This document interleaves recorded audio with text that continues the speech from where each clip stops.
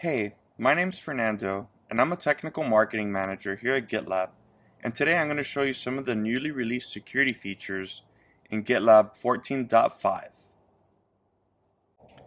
One of the cool new security features is infrastructure as code security scanning. With this, you'll be able to scan your Terraform, Ansible, AWS CloudFormation, and Kubernetes files. In order to enable infrastructure as code scanning, simply go to the GitLab CI YAML and add the SAST IAC template. Now you'll scan infrastructure as well as regular static source code. Now when submitting a new merge request, when we expand the security scanning tab, under SAST, we can now see a whole bunch of new vulnerabilities because the infrastructure as code was scanned.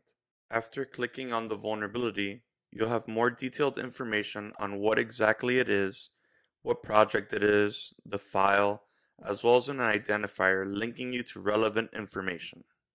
This link pointed us to a page on how to manage resources within our containers. You can now define and enforce values for merge request approval settings at the group level. This allows you to be confident that your projects are running merge request approvals, showing a consistent separation of duties. Within our group, go to the Settings and General tab. Then scroll down to Merge Request Approvals.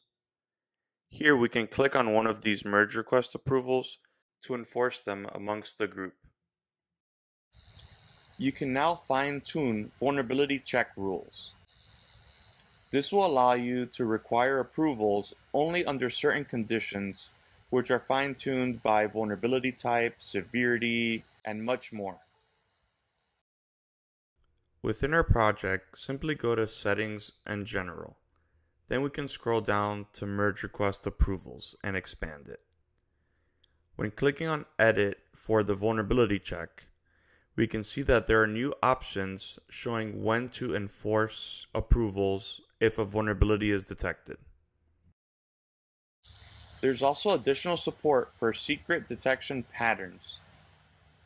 We've updated the secret detection scanner to detect 47 new, well identifiable secret patterns for widely used applications.